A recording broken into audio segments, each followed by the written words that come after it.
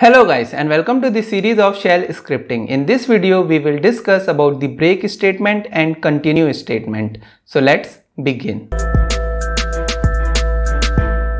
Break and continue statements are used in the loop. Break on the one hand is used to terminate the loop, while continue is used to move to the next iteration. Now first let's discuss about the break statement. So break statement is mainly used when you want to terminate from the loop. So as soon as break statement is encountered, the loop body will get terminated and the program execution will move outside the loop. Now to understand break statement, let's take an example here, right? So first of all, we will execute this shell script without the break, and then we will enable the break and we'll see how it is impacting the output. Okay, so what exactly is happening here? We have a I variable that will loop over the 5 value, that is 1 to 5. Okay, so in the first iteration the value holded by I is 1.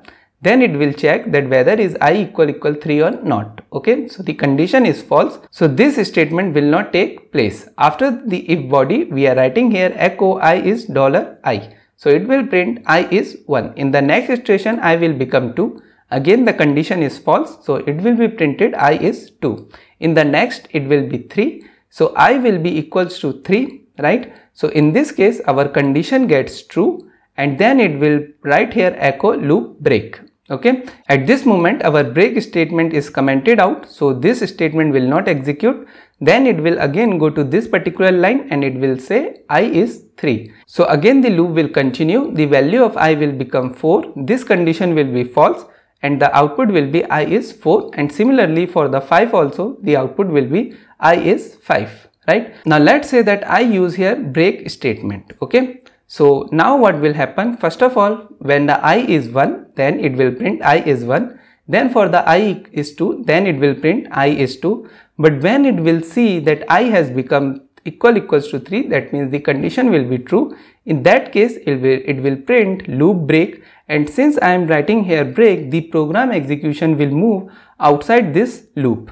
Okay, so the program execution will move in this particular line, that is outside of our loop, and whatever is written outside of the loop will get executed. So the purpose of the break statement is to terminate the loop, and as soon as the break statement is encountered, the program execution will move after the loop. Okay, now this is only for a single loop, but there are many cases when we use the nested loops. Now nested loops are basically when we write loops inside the loops. For example, for loop inside while loop, or while inside while, or while inside until. It could be in any combination. Okay, and the nesting could be done in any number of times. For example, for loop inside while loop inside until loop. Now when we use the nesting loop, in that case we also use another form of break, that is break, and after that we provide the number. Okay, now this particular number is used to terminate from the nth enclosing loop. For example, in this shell script we have one loop, that is enclosing loop 1, and which is already inside another loop, right? So the outer loops have the highest number, so this will be our enclosing loop number 2, and the inner loop will be enclosing loop number 1. Now let's see how it is working without using the break statement. So first of all, we are initializing a variable user imp with the value yes, right? After that it will check that whether the value of user imp is yes or not. So it is yes, condition is true, it will move to its own body, right? This is our body. Now inside the body we have another loop for I in curly braces 1 to 5, right? So the I value will repeat from 1 to 5. Then it will check that whether the value of I is 3 or not. So if it is 3, then it will print loop break, and after that it will print I is $I. Okay, so in the first iteration I is holding the value of 1, so it will print here I is 1. Then it will move to the I value to the 2, then condition will be false, it will print I is 2. Then for when I is become equals to 3, it will echo that the loop has been break, and since I am not using here break at this moment, it is commented out, so it will move to the next line and it will print that I is 3. Similarly for I is 4 and I is 5. Okay, now the inner loop has been completed, so after that it will move to this line, that it will print inner loop completed, and it will ask me do you want to continue, and it will store the value in the user imp variable. Now if I write there yes in lowercase, then the condition will get true, and again the body of the while loop will get executed. Now let's suppose I am writing here yes in lowercase, condition is true, then again it will print I is 1, I is 2, and then loop break, I is 3, I is 4, and I is 5. Again it will say inner loop completed, and in this case, do you want to continue? I writing here no. Okay, so now this particular condition will get false, and the program execution will move outside of this particular loop. Okay, and now it will print script execution completed. Okay, now let's suppose I am only writing here break. Okay, and by default the value of the n is 1. So if I am not writing here anything, it means it is already written there 1. Now break 1 means that as soon as this statement will encounter, we have to terminate the nth enclosing loop. Okay, so since I am writing here 1, so it will be terminate from this particular loop. Okay, so in the first time the user in value is yes, then it will start printing that I is 1, then I is 2, and then when the I is become equals to 3, it will say echo loop break. So in the output it will be loop break, and then it will break from the first enclosing loop. Now this is our first enclosing loop, so the control execution will move outside of this particular loop, right? So now the execution will move in this particular line. Okay, that is we are terminating from the enclosing loop number 1. Okay, since I am defining here 1, so it will say inner loop completed, then it will say do you want to continue. Let's say I say here yes, so the condition will be true, then again it will execute for I in 1 to 5, so it will print I is 1, I is 2, and then again for the I is equal 3, the condition will be true, and then it will again print loop break, and then I am writing here break 1, so it will be break from this particular loop. Okay, that is enclosing loop number 1. Okay, then again it will ask that the inner loop continue, do you want to continue? Let's say I write there no, so this condition will get false this time, and the flow will go to the next line of the outer loop, right? So it will say script execution completed. Now let's suppose that instead of 1 I write here 2. Now in this case, as soon as this particular statement will be encountered, then the second enclosing loop body will get terminated. So let's see what will happen. First of all, user in value is yes, so it will move to its body, then I is 1, so it will print I is 1, then I will become 2, so it will print I is 2, then as soon as I is equal 3, the condition is true, it will echo me that the loop break, and we are defining here break 2. Okay, so in this case the enclosing loop number 2 body will get terminated. Okay, and the program execution will move after the enclosing loop number 2. Okay, so the program execution moves here, and it will print me script execution completed. So this is how you can use the break statement to terminate from any particular loop, right? After that we have the continue statement, which is used to move the program execution to the next loop iteration. The statements followed by the continue statement will not be executed because the program execution will move to the next iteration, right? So let's see some examples here. In the first case, we are writing here for I in I curly braces 1 to 5. So the value of I will increment 1 by 1. Then I am checking if I equal 3. Okay, at this moment the continue statement has been commented out. So the condition is false, it will write here I is 1. Then in the next iteration it will say I is 2, since the condition is false. In the next iteration I is equal 3. So it will say move to the next iteration since the condition is true, and then it will also print I is 3. Then when the I will become 4, then it will print I is 4, and then for the 5 I is 5. Okay, now let me uncomment this one with the continue and see what will happen.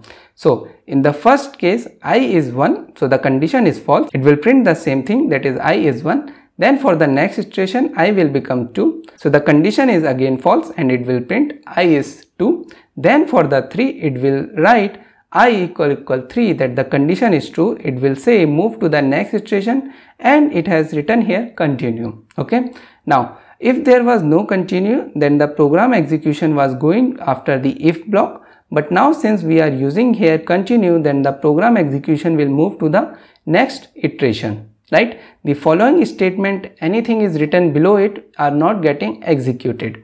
Even though if I'm right here at this moment, let's say echo hi, this will also not execute. So the program execution will move to the next iteration. So I value will become 4.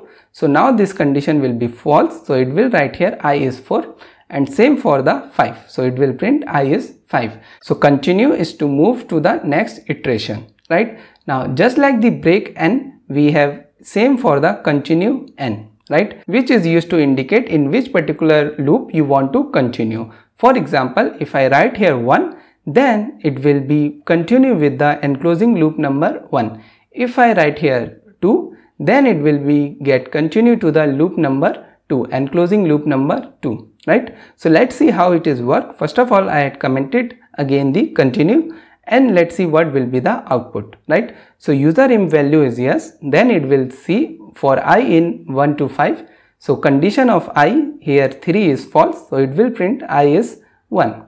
Then similarly I is 2. Then for the 3, this condition is true, it will print move to next iteration, and it will also print I is 3. Similarly it will print I is 4 and I is 5, right? After it has completed its body, then it will echo inner loop completed. Then it will ask me, do you want to continue? So let's say I say here yes. So if I say here yes, then this condition will be true. Again it will loop through the 5 values. So I is 1, then it will print I is 1, then I is 2. Then for the I is equal 3, this will be true, and it will say move to next iteration, and also it will print I is 3. Okay. Then again the inner loop will get completed and the program execution will move after it. So it will say inner loop completed, do you want to continue? Let's say I write here no. So this condition will be false. Then I'll move to the next line and it will say script executed. So let me write here execution completed, right? Now let's say I write here continue 1. Okay. So after the continue, I'll write here 1. So now if the program will execute, then the user imp value is yes at this moment, condition is true, and then it will move to the next enclosing loop in which value of I is 1 at this moment. So the condition is false, so it will print I is 1. Similarly for 2, it will print I is 2. Then when it will become 3, then it says move to the next iteration and continue 1. Okay. Since I am writing here 1, so it will be continue to this particular loop, right? So now the I value will become 4. Okay. So once it is becoming 4, then the condition is false again, and then it will print I is false, right? Then for the 5, it will say I is 5, right? This body will get again completed, and then it will say inner loop completed, do you want to continue or not? So again let's say I say here yes, so the same thing will get repeated. The output will be I is 1, I is 2, move to next iteration, I is 4 and I is 5, right? Then again inner loop completed, do you want to continue? And I'll write here no at this time. So the condition of outer loop will get false and it will say script execution completed. Okay. Now let's say that I write here instead of 1, I'll write here 2. Now what will happen in this case? Again user imp value is yes, so this particular condition is true. For I in 1 to 5, so the value of I at this moment is 1, so this condition is false, it will print I is 1. Same for the 2, it will print I is 2. Okay. Now when the I value will become 3, then it will write here move to next iteration and then continue 2. Now continue 2 means that it will continue in this particular loop. Okay, it is not going to move to the next iteration for this loop, it will move to the enclosing loop number 2. Why enclosing loop number 2? Because I am defining here as 2. Okay. Now one thing to notice here, the value holded by the user imp is still yes. I didn't change it anywhere. So this condition will get again true. Then inner loop body will get executed. So it will say I is 1. Then again I is 2, and after that I will become equals to the 3, condition will be true, it will echo me move to next iteration, and again it will move to the upper loop, or we can say enclosing loop number 2, right? So the condition will get again true. Okay, so in this case we have a infinite loop here, so the loop body will never going to end because the value currently holded by the user imp is never going to change. Okay, but the major point here is that when I am using here 2, then the next iteration of the enclosing loop number 2 will be continued. Okay. Now at this moment, as we know that we are getting the problem of infinite loop. So in this case, what we can do, we can move this particular line in the if part. Okay. So if the user provided here no, then after the continue, the condition will get false here. Okay, and once it gets false, so the outer loop will also get terminated and it will print us script execution completed, right? Now one more thing that you have to remember while using the break and continue is that suppose in place of 2 I'll write here 5. Now what will happen here? So basically if I'm writing here 5, then our program knows that there are only 2 loops. So even though I'm writing here 5, it will be treated as 2. Okay, it will be treated for the most above loop or the loop that has highest enclosing number. And same thing happens for the break. If I am writing there break as 15, right? Suppose if I am writing here 15, now we know that there are no 15 enclosing loop, so it will take as the maximum enclosing loop number. So it will be treated as 2 only, right? 2 only. Okay, so keep this point in mind while using the break or continue with the n value. So that's all for today guys. I hope you like the video. If you have any doubt, please comment it down. Thanks for watching and I have to see you in the next video.